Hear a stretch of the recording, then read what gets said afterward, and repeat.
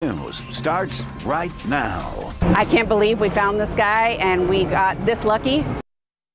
They were lucky, luckier than a man who tried the same thing yesterday, tracking down his stolen vehicle only to get caught in a shootout in the South Park Mall parking lot.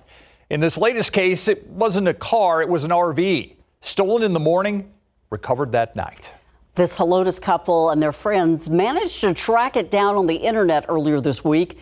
Garrett Berger tells us, though, how it was done, but also why police don't recommend that you take this same step.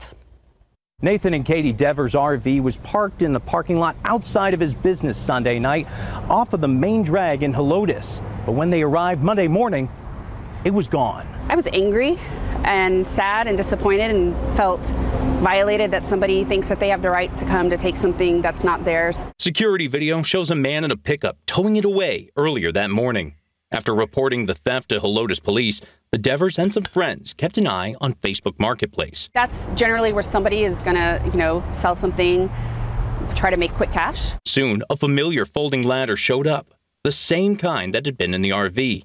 Also listed by that seller was a pickup that looked to be the same one from the surveillance video with visible plates.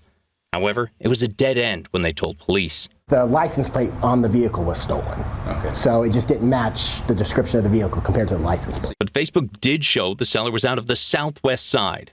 And as a friend drove around the area looking for the house from the marketplace photos, Katie Dever noticed another photo had a house number. And when their friend checked it out, there was their RV in the driveway. I can't believe we found this guy and we got this lucky. Dever says she urged the friend to let police handle it from there.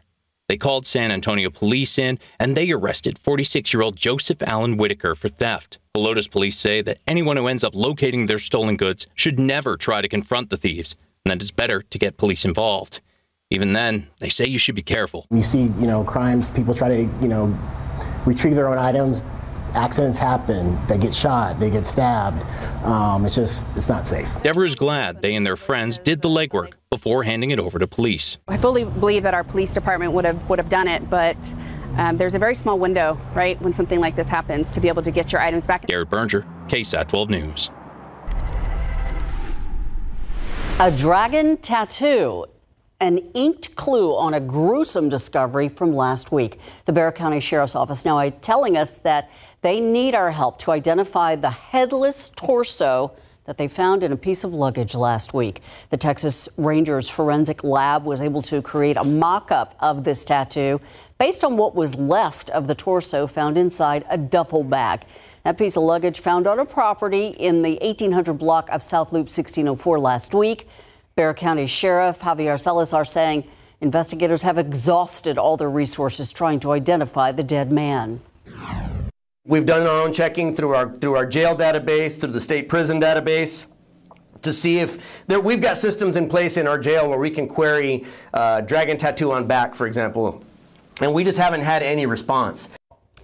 If you know someone who might be missing, who has a tattoo like this, a dragon on their back, or any other information helping identify this person, you can call 210-335-6000. Tonight, we're hearing from people who live in the area where a 6-year-old boy and a man were shot. We first told you about this last night on the Night Beat. Happened sometime around 8 at an apartment complex in the 5800 block of Medina Base Road. That's on the southwest side. According to SAPD, 4 suspects in a red Mercedes started shooting. The child shot in the foot. A 23-year-old man was shot in the leg. Who fires toward babies? That's somebody that has no heart, doesn't care about life. What bothers me is that people these days are so quick to pick up a gun. The boy and the man were taken to a nearby hospital. Both are expected to recover. Officers say the suspects drove off in that red Mercedes. It had tinted windows and silver lining. San Antonio police are also looking for a shooter who took what looks like random shots at a man in his yard early this morning. It happened around 3:45 today at a home in the 100 block of Spot Street on the south side. Officers say the man was standing outside of his home when someone shot him in both legs. According to police, the victim says he didn't know the shooter or what caused the shooting to happen. No suspect has been found.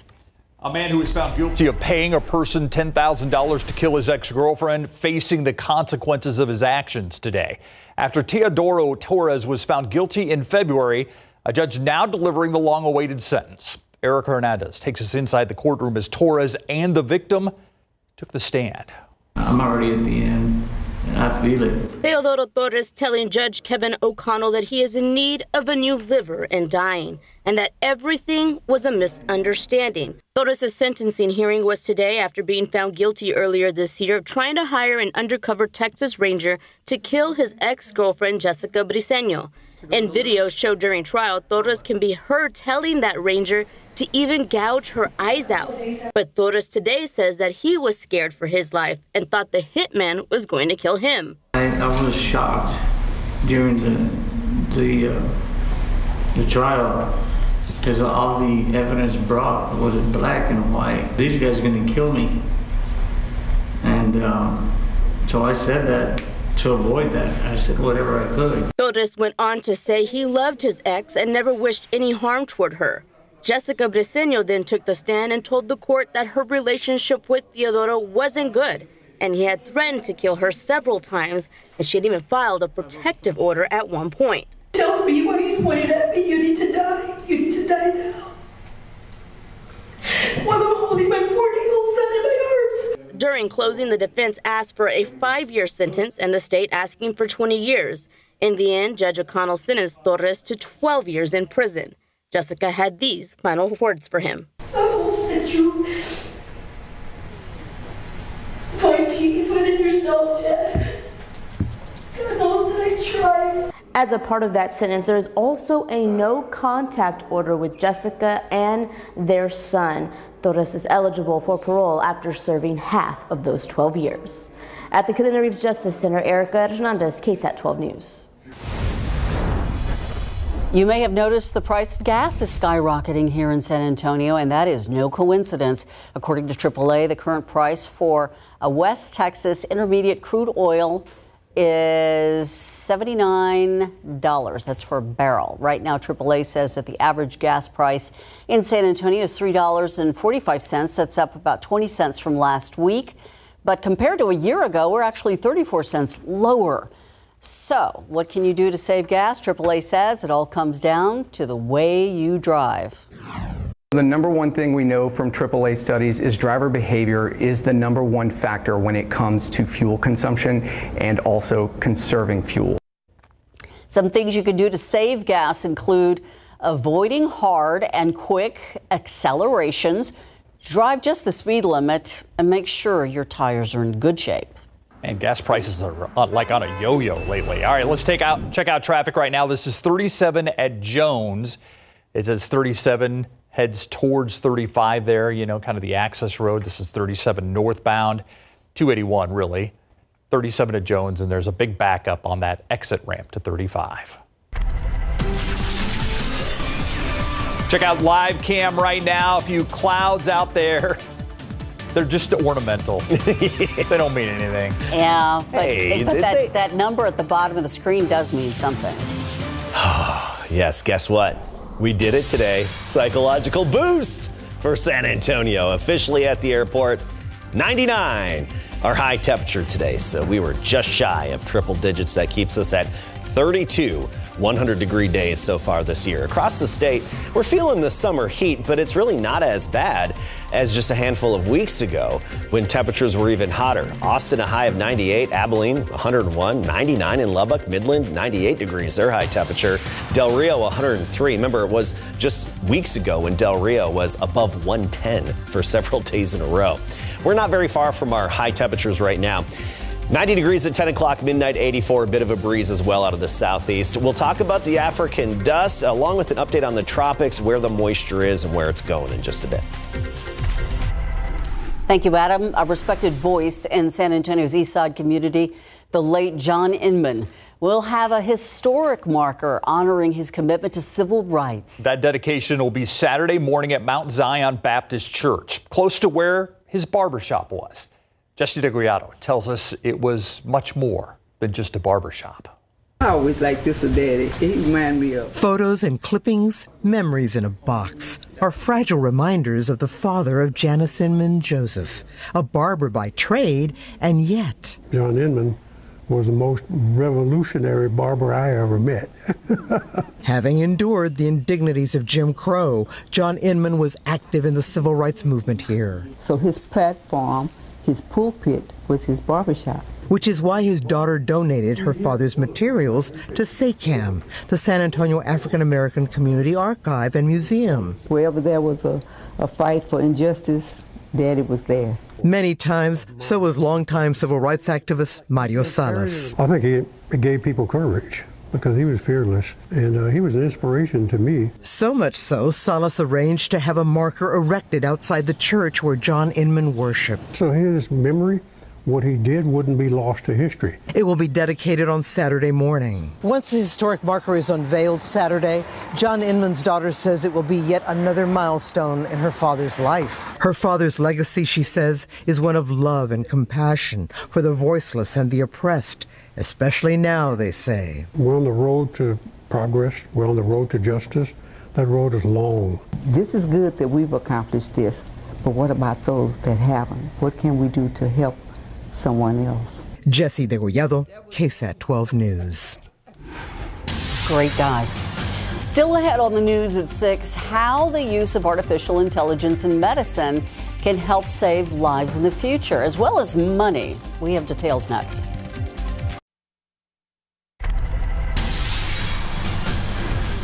Holding on to hope. 7 years ago, a San Antonio man shot and killed outside of his home.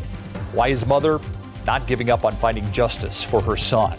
And having to adapt to the heat. It's not just people that are adjusting to this oppressive heat wave. Now the owner of a farm in Helotes is making sure her animals aren't experiencing heat exhaustion. Plus, a renewed push to bring speeding to a stop. The problems that some homeowners say they have faced in their San Antonio neighborhood, and the next step that could help slow down drivers. Those stories and more on the Night Beat. Artificial intelligence, or AI, is having its moment, getting integrated into our lives, and soon it may be used to find cures. It is being considered as a faster, less expensive way to get our breakthrough medicines and will potentially save billions of dollars and lives. You may have heard of ChatGPT. Everywhere you look, everyone seems to be talking about AI. But it's not just helping to write resumes or papers. AI is also changing the medical world. We can cut down the experiments as well as cut down the time. On average, it takes 10 years to develop a new drug. Now a team at the University of Central Florida is speeding that process up using an AI-based drug screening method that they've developed. We are, working on basically try to model drug and the target protein interactions and predict their interactions. It translates the complex interactions at each drug protein binding site into words. The AI model then analyzes that language to learn which parts of a virus protein a drug will bind to. With 97% accuracy, it can predict how well a drug will work. So you can just give it, for example, the COVID protein and test it against all the FDA-approved drugs and see whether or not they bind or not. That's the beauty of this work. It's called Attention Site DTI, and it's ready to be used right now for free for anyone developing a new drug. I think it's going to revolutionize medical field in so many different ways. It's expected to. Another upside for using AI in drug discovery. The less time in the lab, the lower the cost of the drug to create it. And researchers believe that savings could be handed down to the consumer. As for this technology, researchers are now ready to create a website like ChatGPT, making it simple for other scientists to put in their data and see if their drugs will work or not. All right, it's just one of the frustrations of a very hot summer. We have the conditions that if there was a disturbance, it would rain. Problem? Yeah, the disturbances are too far away. Yeah. We need trouble at home. Right. The heat high is not centered right overhead, so the door's open for a disturbance or two. We just don't have all the ingredients, and there's a disturbance close by. We're going to get to that in just one moment. But let's first get you ready for the weekend. We were 99 today. back to 100 tomorrow with some ornamental clouds back in the sky. Then by Sunday, sunny and 101. A bit of a southeasterly wind, 5 to 15 most of the weekend. So we talked about that disturbance down to the south of us. The center of the heat high is still over the desert southwest, basically New Mexico, Arizona. There's this little swirl, this counterclockwise swirl over Mexico and the western Gulf of Mexico. The shower activity is offshore for the most part, also creeping into Mexico and down near the valley. So at least somebody is getting some moisture from this. However, that's going to stay too far to the south of us. It is going to throw some clouds our way, I do think. See these blow-off cirrus clouds? I think we'll also see some of that tomorrow as well from that disturbance that's going to stay to the south. But the upper level winds, those blow-off clouds, the upper level winds are blowing those clouds our way, so we'll just have some ornamental clouds in the sky tonight and even into tomorrow. So what about the tropics? It's that time of year. Tropics usually heats up a little bit, and there's this disturbance that's moving into Central America, and it's going to cross over and head into the Pacific with a 70% chance of development in the Pacific over the next 5 days. That's just south of Mexico. Sometimes we get moisture from these systems, or remnant energy and moisture. That's not going to be the case. Even if this develops, it's going to head due west out into the Pacific. In the Atlantic, there's still this area in the eastern Atlantic that's got a 60% chance of development. This is very far away. It's going to head to the west and then possibly even kick northward over the next 5 days. And right now, there's no signs of that turning into anything that could affect our neck of the woods or even the U.S. We'll just keep an eye on it. Saharan dust, we've been talking about this, that haze in the sky. And coming up at 6:45, we'll take a look at the air quality monitors around San Antonio and Bexar County, and we'll check in on the air quality. But the dust is still overhead. It's giving us that dusty haze to the sky. It's going to be decreasing tomorrow, and then I think it's pretty much gone by Sunday. So those light to moderate amounts of dust we have right now will decrease to very light tomorrow and then gone on Sunday. And then looking at the computer model, which we will jump into more at 6:45, I don't think it's anything to really worry about for the foreseeable future, anything to really think about. Sunny right now, 99. Hey, that's officially our high today. This is the key though, the dew point down to 56. One benefit of us drying out in this dry stretch is that we get a break from the humidity in the afternoon during the hottest part of the day. So the heat index, not even an issue anymore during the afternoon. It's all about the temperature.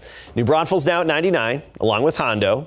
Kerrville 96, Converse 100, along with Pleasanton, Del Rio 103, Cotulla 104. The typically hotter locations, yeah, they're hotter, but not oppressive like what we saw in the weeks past earlier this summer.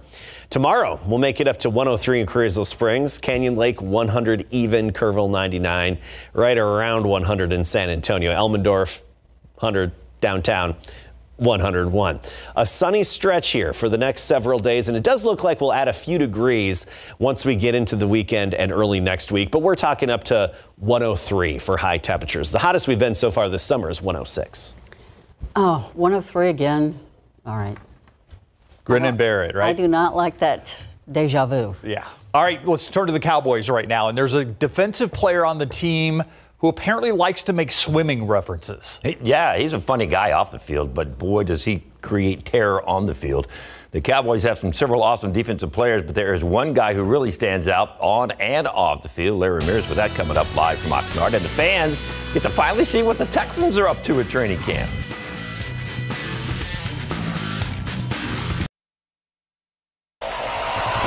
Camping with KSAT, powered by Davis Law Firm. He is one of the top defenders on the highly touted Cowboys defense because he plays all over the field. He is known mostly for creating havoc with the opposing quarterbacks. Micah Parsons is also one of the top defenders in the league. He is probably the hardest guys for offenses to figure out when it comes to protecting their quarterback, and he is a whole lot of fun to listen to on interviews. Our Larry Ramirez got a chance to hear him today. He now joins us live from Oxnard. Larry? Yeah, that is so very true, David. So, you know, Cowboys training camp was very chill today because the team held a walkthrough only before opening ceremonies go down tomorrow morning, and then it'll be crazy. So our highlight today was talking with Micah Parsons, a.k.a. the Lion. He is always a blast. So the Cowboys drafted him in the first round with the 12th overall selection in the 2021 draft, and he instantly became a nightmare for offensive coordinators who were trying to stop him. In 2 seasons, he's racked up 26.5 sacks, and in that time has also become a media fave, in part due due to his sound bites. During his 15-minute or so presser today, he was asked about his mindset and how does he take his game to the next level. Listen up. Man, I'm ready to take everybody to the deep water. You know, everybody comfortable when their knees in the water. I'm ready to go out into the deep water. I hope everybody prepared to go into the deep water. In terms of my conditioning, where I'm at, how I determined how I was going to get better this year, I think it's through the roof. I just hope everybody's ready. The deep water's awesome. Second-year offensive lineman Tyler Smith has to be ready to play either tackle or guard because he's going to be asked to play both again, just like last season when he was a rookie. On the first day of camp this week, he played left guard right next to left tackle Tyron Smith, one of the best when healthy. What a great left side if Tyron can stay on the field. Tyler Smith likes being versatile because it helps the team out. No, obviously, Tyron being a Hall of Fame tackle and him being healthy, that does nothing but help the team. And, I can help the team by, stepping in and guard and, doing what I need to do. I don't think it's a bad thing. Like, being too versatile has never been a complaint to anybody. So I think it's good for right now. The energy will be high tomorrow during the opening ceremonies, followed by practice. The players are off Sunday before putting on the pads on Monday. And, of course, Jerry Jones will join us Sunday night on Instant Replay. More Cowboys on the Night Beat. David, back to you. All right, Larry, look forward to it. Thank you. Hey, for the first time, Houston Texans training camp fans were allowed to watch practice. Yeah, they got to see the fans for the first time. The players did, and they also got to show off a little. Now, one of the guys who was showing off his skills last year, running back Dameon Pierce, he was one of the only bright spots for the Texans last year, rushing for nearly 1,000 yards. He was just 61 yards short, and that has proven to be motivation for him for this year to get over that 1,000-yard mark. Definitely cap 1,000 yards. Definitely, I say we say that because I was at, what, 960 something? 939. So, yeah, 6, 7 yards away from 1,000, you know what I'm saying? So I definitely see that. That's a goal I have for myself. That's what I expect from me. You know what I'm saying? Like, I definitely want to cap 1,000. Slow expects that. Everybody around me expects that. And I'm going to try everything in my power to get that. All right, so the Texans are off tomorrow, Sunday and Monday. They're back to their 9 a.m. practice schedule. Hey, Spurs forward Keldon Johnson and his brother Caleb, who plays for the Austin Spurs, the G League, hosting a basketball camp at Cornerstone today. Keldon heading into his 5th season in San Antonio. He has been one of the leaders of the team, and last year he averaged 22 points, 5 rebounds, 3 assists a game. But with a roster full of small forwards, Keldon could be asked to come off the bench, and he is ready for whatever role the Spurs want him to play, as long as they win. Do I expect for myself to come off the bench? No. But if any facet of the situation that me and Pop sit down or that's what's needed of me from my team, I'll do whatever it takes. Don't get me wrong, I'm a winner. I love to win. That's why I play basketball, to win. I'm a competitor. So if that's my role, then I will fulfill that. Love that attitude. Remember, Manu came off the bench a lot of his career, and you know where he is, in the Hall of Fame.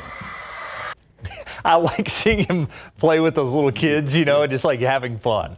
Yeah. Well, they are still very young themselves. So. Well, that's what I mean. Like Keldon, what, is 7 years older maybe? No, I know he's older than that. A little bit. Yeah. A little bit.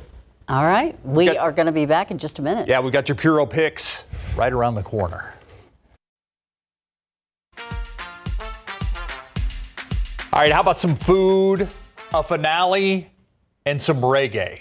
We've got that and much more in today's Puro Picks. Stephanie Guerra joins us with Puro, rhymes with flinche. We can't say it, though. We can't say it, but I love the fact that you bring us stuff that people, you need to be in the know to know about this, and so I'm glad we can let our audience know. If you know, you know. You have to watch a KSAT 6:30 on Fridays to find out. This is my favorite.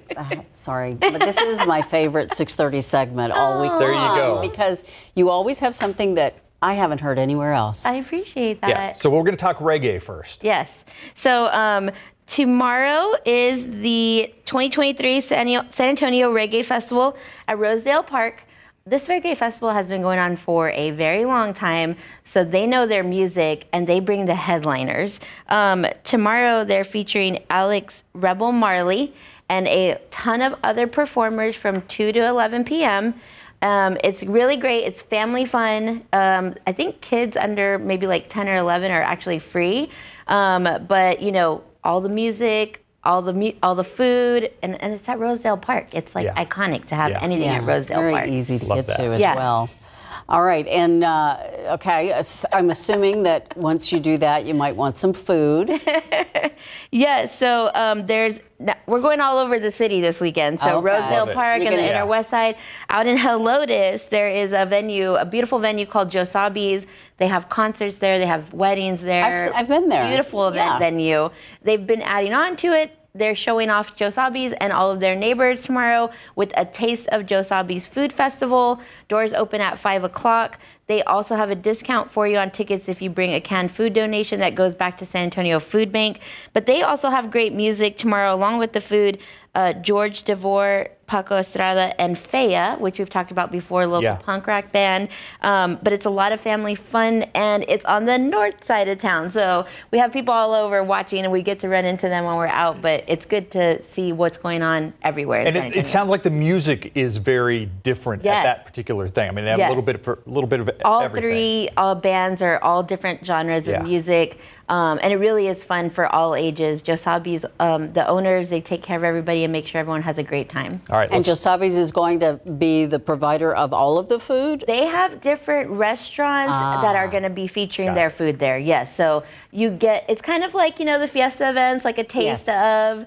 So you get a taste of Josabi's. So you'll get bunch of different food and drink options tomorrow with your ticket price. Yeah. So now we're going to head to King William. We're going to head to Southtown for the Brick, right? The Friendship Market love is Brick. what it's called? Yes. Yeah. So Sunday is International Friendship Day. So I'm so glad we're friends now. We can celebrate together. Yes. I will say, growing up, I never thought I would be friends with Steve Spriester and Ursula Perry. So well, this is amazing. There you go. Yeah. Goals. Because you all are amazing. Thank you. So there's a friendship market tomorrow morning hosted by Que Bonita Crafts and Designer. And they've got a great lineup of 30 plus vendors celebrating friends. So all of the arts and crafts and jewelry will be themed around friends. I bet you'll see some Golden Girls, all kinds of things. I know Myra's not here, but we can throw that in for her. Yeah, she's watching at home. She knows. And it's inside. Yes, and it's indoors. Yes, we're continuing to keep up with indoor events because it is so hot. Right, and it will be hot tomorrow. We guarantee it. Unfortunately. Okay, this one's for Steve. The final oldies chill at the Squeeze Box. So we've been talking a lot about the North St. Mary's. No. I mean, this is the Squeeze Box is going out of business. Yes. So we've talked a lot about the North St. Mary's Strip and all of the troubles that they've been going through. Squeeze Box has been around for 7 years. And unfortunately, just due to, the last 3 years of different issues, construction, closures, COVID, everything, they have made the decision that this is the end of their run.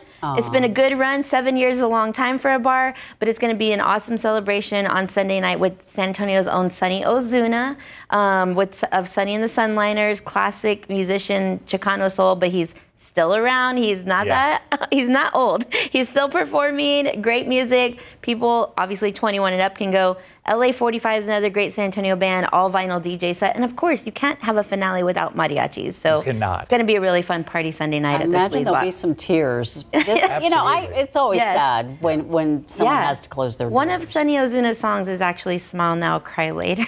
So it's a good fit. Appropriate. All right, we missed one, the Paper Trail essay at the Rock Box from 11 till 7 on Sunday. Yes, and you cannot miss Paper Trail. Paper Trail is one of my favorite events all year long, and it is probably one of the top places I buy local art and prints for my home. So they have, I don't know, maybe close to like 100 vendors of printmaking styles. So you will find everything from like lowbrow to highbrow to DIY in between. It's at the Rock Box over on East Houston Street, 11 to 7.